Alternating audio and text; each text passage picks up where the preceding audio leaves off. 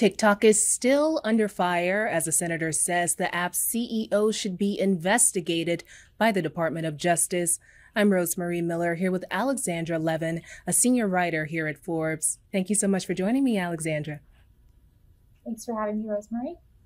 So could you just bring us up to speed on how we got to this point? Absolutely. So there has been a lot of discussion, especially over the last year, about how TikTok handles the data of American users of the platform. So some of the biggest concerns that people have about Americans' data is that there are concerns that Americans' information could be used to potentially manipulate American opinion on anything from the kinds of dances that we could be doing to elections. There's also a lot of concern that Americans' data could be gathered through the app to surveil people or to watch people. And in fact, at some point late last year, there was actually a Forbes journalist, my colleague Emily Baker-White, who it was discovered that TikTok was actually using her location data to try to track where she was relative to other ByteDance and TikTok employees, people working at the company, so that the company could try to determine who was leaking information from the company to Forbes. And that resulted in the firing of those people. So the concern is really, like I said, that the platform could be used to manipulate opinion, or that it could be used on a much broader scale to watch people or monitor them for any number of reasons, the way that it was done with my colleague. Now, that hasn't happened yet to our knowledge at scale, but that is sort of the backdrop that explains why there is so much concern, especially into this year, about what the company is doing with Americans' data. How we got here, or the most recent development, I think, is in March of 2023, the TikTok CEO, Shou Chew, testified before Congress for the first time. There were a lot of questions asked of him by lawmakers about, everything from dangerous trends on the platform to, of course, how the company is handling data. And since that time, we have come out with a number of investigations, including the one I'm here to talk about today, that have shed light on, more things that people perhaps may not have realized about how their data is moving and being handled by the company. Okay, so let's talk about this investigation. I did speak to Emily. That's really scary that they're tracking her location. But if I'm not mistaken, the CEO said that Americans' data was not in China, right? And now he's saying that the data is in China. Is that what's going on? So there was a lot of discussion at the hearing recently in March about access of data and storage of data. Access means, can employees here or can employees in China actually access the data? Meaning, can they look at it? Can they use it to perform any number of tasks? Could they, if they wanted to, take it and use it for something that perhaps is not part of their job? Those are all questions about access. Storage is, where is the data physically being housed? And what the TikTok CEO has said repeatedly, and the company has said repeatedly, is that on the access question, that yes, because TikTok is a global company, and in order to enable it to operate globally, there needs to be access to employees all around the world, including in China, to be able to keep the company up and running. But with storage, the line that the CEO had said multiple times at the hearing was that the data is actually stored on physical servers that are in the US, in Virginia, and in Singapore. He repeatedly stated this fact, which emphasized that it was stored outside of China on physical servers. What we found in our investigation, which was the culmination of many weeks of reporting and a lot of sourcing from different parts of the company and a trove of internal documents, what we found was that American data actually has been stored on physical servers in China. And specifically, it is the data of creators, some of the largest creators on the platform, who are part of the TikTok Creator Fund. The TikTok Creator Fund is a program that many people who are creators on the platform, who are basically paid to post content on the platform and are part of its monetization program, that's the name of the program that they are part of. So would this be considered perjury? The big question, of course, is, has the CEO committed perjury in stating that data had been stored always outside of China, when our investigation has found very clear and very extensive evidence that American data has in fact been stored in China. Marco Rubio, the senator from Florida, who is the top Republican on the Senate Intelligence Committee, has asked Attorney General Merrick Garland to formally open a Justice Department investigation into those statements. So it remains to be seen whether he did in fact perjure himself, but there are certainly, now that Marco Rubio has drawn attention to this and asking the Justice Department to investigate, there are certainly a lot of people scrutinizing not only those statements that he made, but many others that were made at the hearing. And it's something that we're definitely watching closely. Well, Alexandra, I hear there's a lot of disagreement going on about how to move forward with TikTok because a ban has its own set of complications. Could you talk about that? Republicans and Democrats are not on the same page as each other about whether the best path forward is a ban. And also, Republicans disagree within the party and Democrats disagree within their party about whether a ban is the best path forward. I think on the surface, the idea is that if there were a ban, the app would just go away in the US.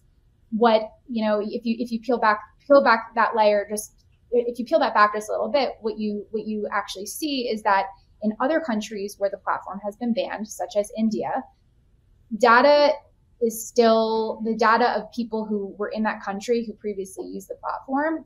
It is still sitting with the company. It is still sitting in tools within the company. It is still accessible by employees at the company. And that is actually another story that we reported just around the time of the hearing back in March, that despite the ban in India, everything that was collected up until that point on Indian users is still sitting with the company. And it's not clear how long it's being retained for and why it's actually still being retained. So the big question is, if we actually ban the app here, what would happen to all of the data that already exists on Americans, that has already been gathered on the roughly 150 million Americans who are using it? There's also major free speech concerns about banning a platform here. There are a lot of people who are making the argument on both sides of the aisle that banning a platform here would be no different than a country like China banning social media platforms like Facebook or Twitter or any of the other mainstream sites that Americans are using so much in their everyday lives. Be no different than doing that with TikTok here would be sort of no different than China doing it there with American companies. And then the third piece of this is that there is undeniably a huge portion of the American population that relies on this platform for work. There's a lot of small businesses on the platform, a lot of people who feel like their livelihoods have completely changed because of the platform, because the platform, it enables like instant virality for so many people that could have spent a ton of money trying to advertise on platforms like Facebook for potentially months or years and never really saw the light of day with their businesses moving, it never really saw the light of day with those platforms moving the needle for their businesses, and now are very reliant on TikTok. So Democrats and Republicans disagree both between parties and then within their own parties about whether a ban is the best way forward. I mean, you're absolutely right. TikTok is a way to go viral instantly. Have you tried on Instagram lately? It's pretty hard. But Montana, they have banned the app. Am I right? They banned it, and now TikTok is suing them. Could you tell me about that? Absolutely. So Montana is the first state to enact a statewide ban. There's concern that because Montana is doing this, that other states will do the same. However, there are tons of legal hurdles that TikTok is already mounting to challenge this. The free speech one is actually a very, probably the most obvious concern. But then there's a lot of technical questions about how you'd actually enforce a ban in Montana. Think about people who may, drive in and out of the state as part of their, part of their daily jobs, like as part of work. There's a lot of technical questions about how this would actually happen and how internet service providers and companies that host these apps, like how that would actually work. And so I think it remains to be seen whether Montana can in fact sort of be this beacon for all of these other states to follow. But it's looking right now like that is, these are only a couple of the many legal hurdles that any state trying to do this are likely to face. And Alexandra, I did see in your reporting something called Project Texas. What is that? Project Texas, on a very basic level, is a $1.5 billion project that TikTok has said it is moving ahead with and has already, there's already work underway on this, to basically firewall off Americans' data from China. The idea is that all American data would be stored on servers that are outside China, that there would be strict access controls on that data. And the whole point behind Project Texas is really to kind of calm concerns from regulators and from lawmakers and from the American public that any data that is collected through the app could be, by or accessed by people who are based in China. Project Texas, I think, is something that a lot of lawmakers, especially at the hearing back in March, expressed a lot of criticism and skepticism about.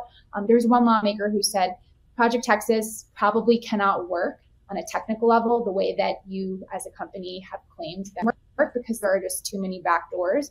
And I think some of the reporting that has come out since the hearing back in March has started to sort of show what those issues are and just what a major technical feat be for the company to do this. One other thing that we've heard, a lot of the staffing Texas has not yet been done, that they are ramping up, but that there are a lot of unfilled positions, around that effort. And so that's also something that we will continue to watch. And finally, Alexandra, what's next with this whole investigation on TikTok? I mean, do I need to just go ahead and delete it? Is it done? What's next? I think anything we see happening to the app will not be for many, many months, likely into next year. I think that a lot of momentum, as with all news cycles, a lot of the momentum that you saw really hitting a boiling point around the time of the hearing back in March has dissipated. From what we understand, there is going to be more work later this summer that is that may sort of refocus on some of these issues. Also, something to watch overseas is that the European data watchdog that is overseeing 2 investigations into TikTok and its data handling practices for Europe. Those 2 investigations, which have been underway for a very long time, are coming to a close, or there may be an update about them later in the summer. So that's something that is worth watching, because whatever happens over there, where they do have a privacy law, could very much set a precedent or have some sort of a ripple effect in the US, which does not have a privacy law. And then the last thing I'll say is that there's no ban imminent, because there are these legal hurdles that any state or any lawmaker trying to impose a ban, like, they are going to face those hurdles, kind of indefinitely. But the other piece of this is that there's a major presidential election next year, and lawmakers are very, very aware that TikTok is a huge organizing tool. It is also it's very popular with the young voting bloc. That is going to be arguably the most important voting bloc for politicians in the 2024 election. And so similar to what we have seen in past elections, I think you can expect a lot of hesitation about taking any very aggressive stance on this by any of the presidential candidates going into the next year, knowing that of the 150 million Americans who are using the platform, a large number of them are arguably the most important voters for the presidential candidates. Thank you so much for joining me today. Thanks for having me.